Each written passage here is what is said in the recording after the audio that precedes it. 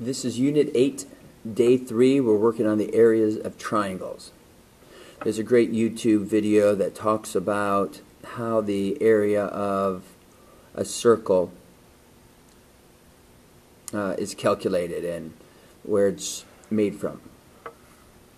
So we learned that pi r squared, you've used that formula for many years.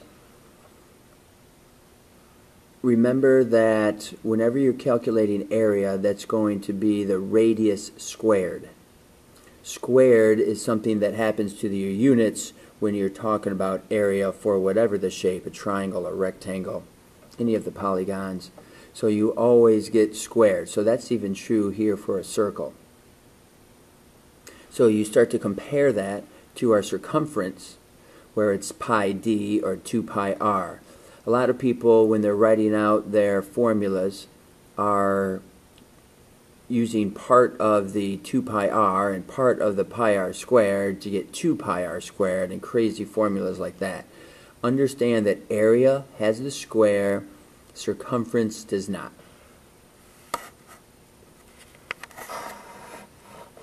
So we'll come down to example number 1, where we notice that we have a radius.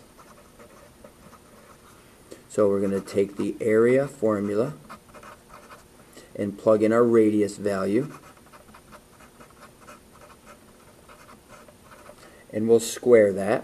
When we square 4.2, we get 17.64 pi. That is the exact answer of the area. If the question is ever what is the exact value, you want to leave it with the pi symbol next to it. If you want to approximate and round your answer using your calculator, you'd come up with 4.2 squared, which shows where the 1764 comes from, times pi. That's our 5542.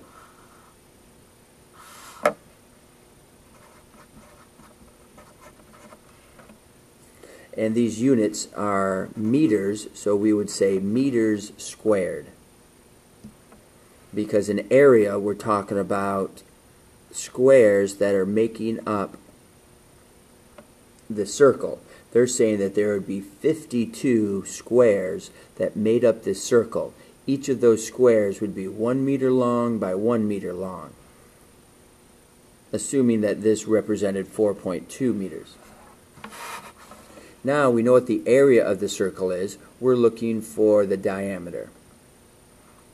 So we're always starting out with our formula. We know the area is 201.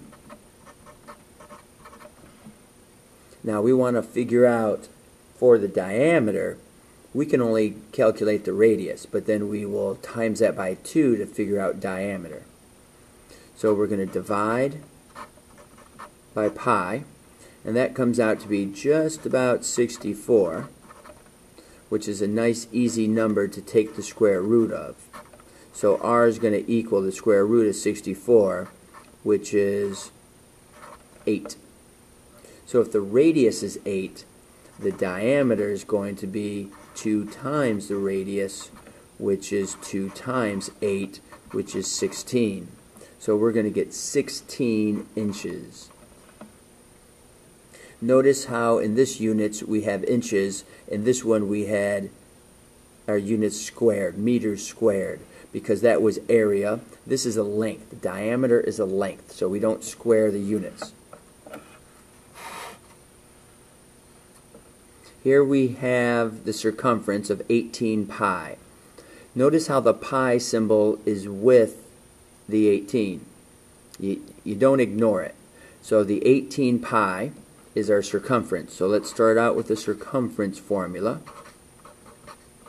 Now we have two different circumference formulas we could use. We'll use the one with the r, the radius, 2 pi r, because when we are going to come down and calculate area of the circle, we know we also need the radius. So we need to calculate radius. So to solve for our r, we're going to divide by 2 pi. Now notice over here the pi is crossed out, the 2's crossed out, you're left with your r. On this side, this isn't something you need a calculator for. The exciting part of having the pi connected with the 18 is that when you divide, the pi's cross out. So whenever you see the pi connected in a question, that's actually an advantage. You want that pi there to make solving nice and clean. And now 2 goes into 18 9 times. So the radius of this circle is 9. So if we know the radius is 9, we can now use the area formula to help calculate that value. So we have 18 pi is our exact answer. So we're going to take our 9 squared, or 81, sorry, 81 pi. We're going to take our 9 squared to get 81 and times that by pi. That gives us an approximate value, because it's going to be rounded. We're not going to do all those digits. 254.47, and those are inches. Because it's an area, we square those.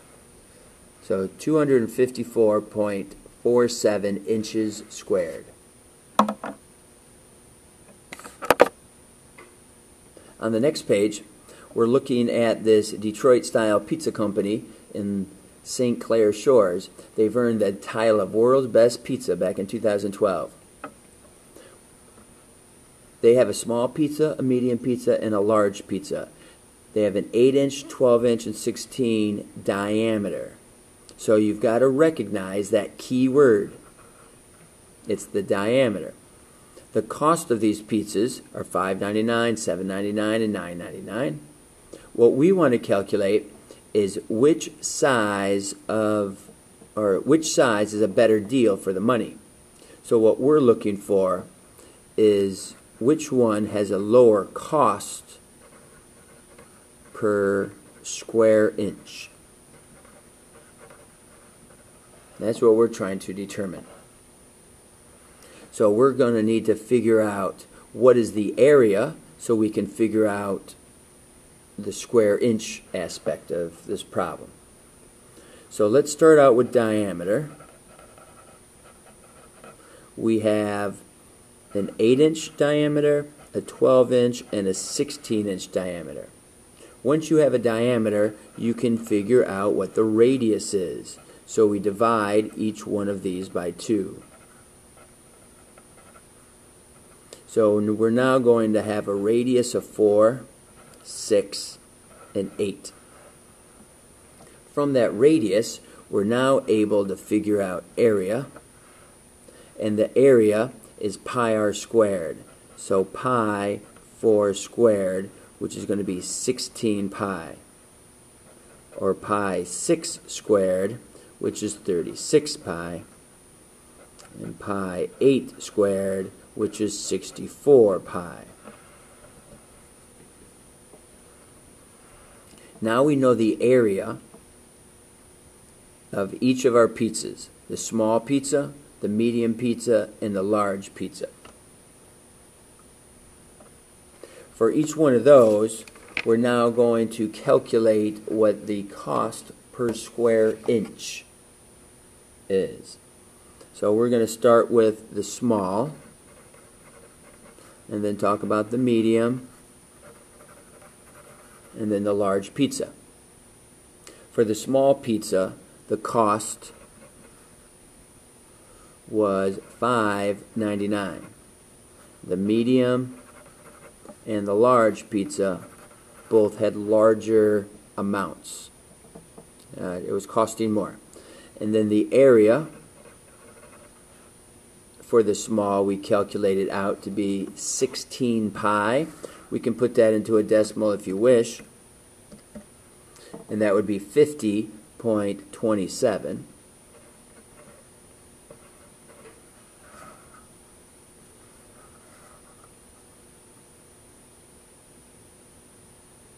The 36 pi comes out to 113.10, because the 7 would round the 9 up to a 10 and it would carry over the 1. And 64 pi gives us 201.06.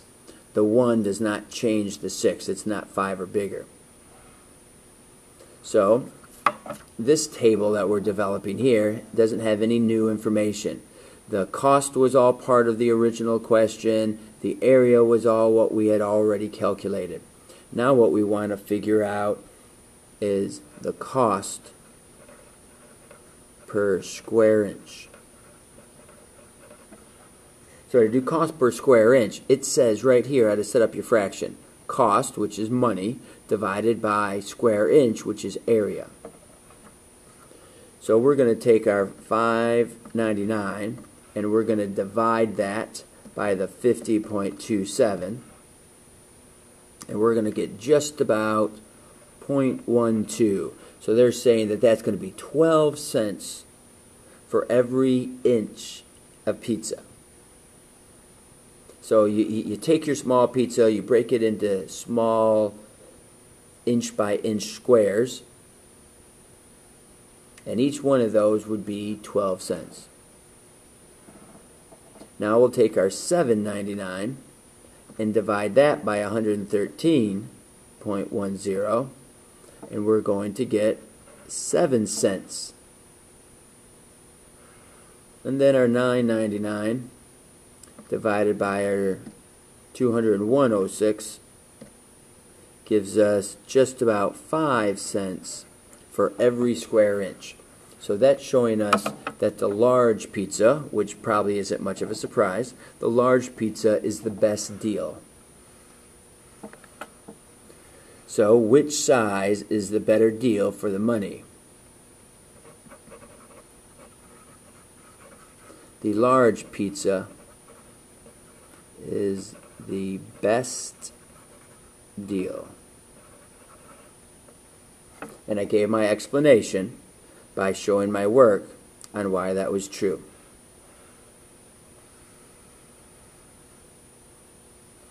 Now we're going to work with the area of this wall. We're going to paint it. We're obviously not going to paint where this door is.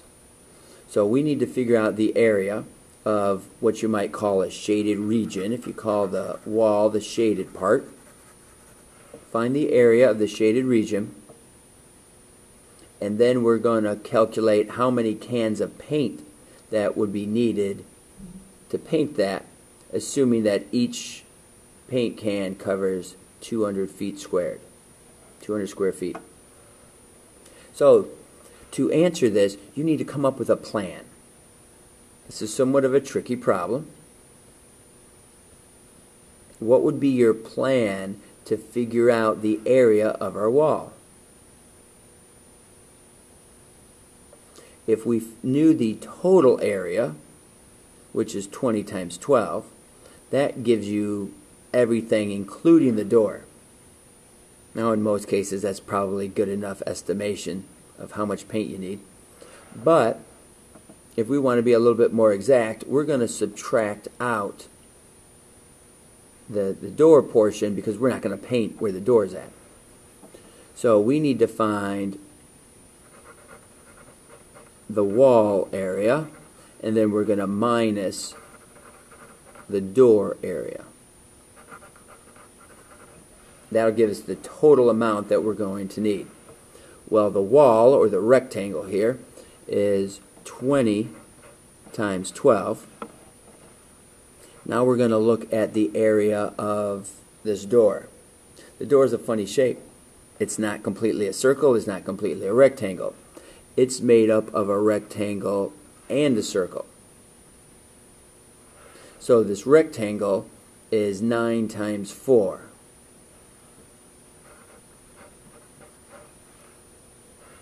And we have this other portion, which is the curved. It's called a semicircle because it's half of the area of a circle. What is the radius of that circle? What do you think? Where could you figure out? It doesn't say here what the radius is. Down here it says that this rectangle is 4 feet all the way across. So it's 4 feet as the diameter. That leaves us with a 2-foot radius. So when we calculate area using our pi r squared, because this is half of a circle, we're going to use half pi r squared. The r is 2, and we square that. Now when you do your calculation over here, be sure that you subtract the entire door area. So we need brackets around the entire door, because you don't want to subtract 36 and add the circle. We're not painting the circle. We want to be sure to subtract the rectangle and that half circle. So 12 times 20 is 240. 9 times 4 is 36. Half of this guy comes out to be 6.28.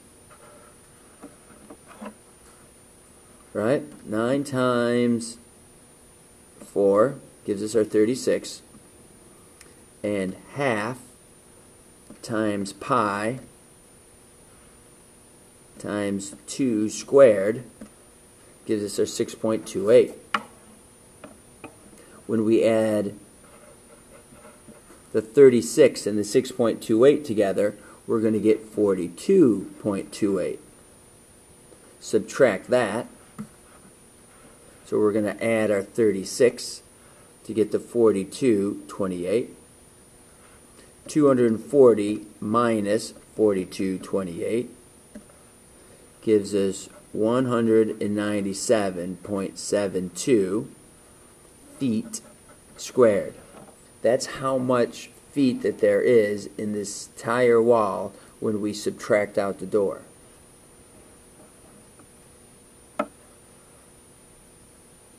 So now we're going to take our can of paint that covers 100 feet.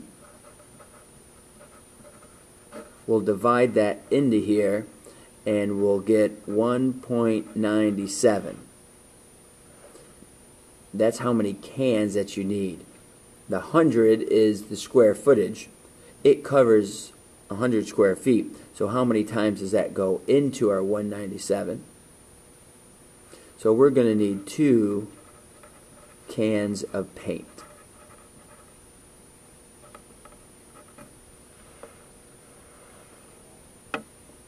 Okay, last question.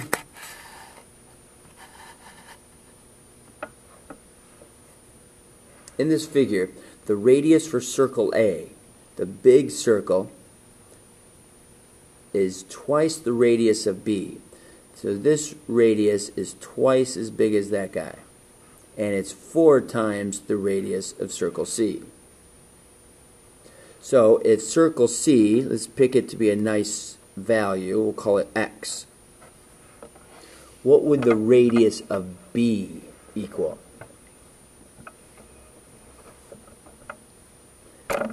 If this is 4 times, it takes 4 radiuses to make up for the larger circle. And it only makes 2 here, so it's 2 times 2x. And here it's going to be 4x. That makes the larger circle 2 times bigger than circle B and 4 times bigger than circle C. So now we have the circumference. That's our 42 pi. If the sum of the circumferences all the way around for each circle is 42 pi. Notice how they put the pi symbol on there again. It makes it easier for us to reduce at the end. Okay, we have circle C, we have circle B, and we also have circle A. So circle C is going to be 2 pi r, and our r value for circle C is just x. The circumference for circle B, 2 pi 2x, and then 2 pi 4x. So what we're trying to solve for is x. We need to know what value of x is going to make this occur.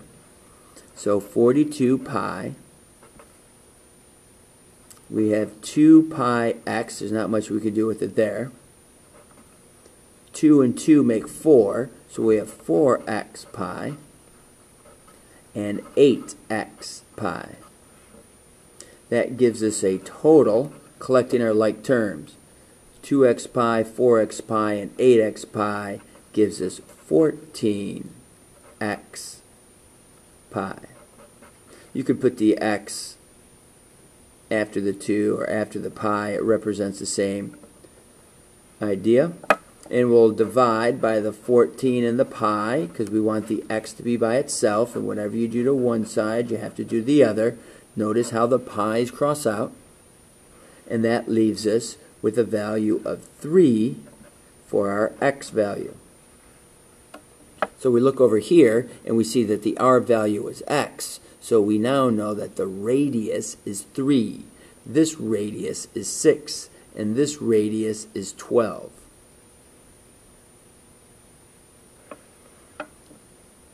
So we're supposed to figure out, find the measure of the segment of AC. Well, here we have an x, which is the radius. For this circle, we have 2 radiuses. To get all the way across circle B, we have to do a radius and another radius. For circle A, we only have the 1 radius to work across. So we're taking the x, the 2x, and then another 2x, and then the 4x. That adds up to be 9x. Well, we've learned that 3 is actually your value for x. So this is 9 times 3, which is 27. So AC equals 27.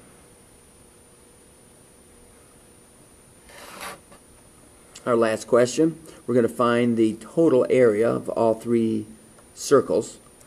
So what's this area of the circle? The circle. We want the total of all of them. That means we want to add them all together. Find the total area of all 3 circles. So we have circle C, circle B, and circle A. Circle C has a radius of x. Well, we know that 3 is the value of x. So the radius is 3. Area equals pi 3 squared. So the area equals 9 pi. For circle B, the area equals pi, the radius squared. Well, if x is 3, then the radius is 6.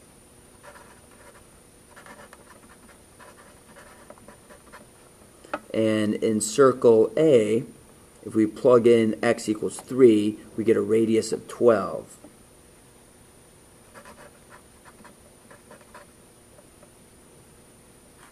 We have a radius of 12 squared, so that's going to give us 144 pi. Now if we want to know, find the total area of all 3 circles, we're going to take 144, 36, and 9. That's going to give us 189. 189 pi, and these units for each one of these, it's not giving us an exact value, so we would say units squared. Now you can do a decimal with that by timesing that by pi. Gives us 593.76 units squared. That is the total area of all three circles added together.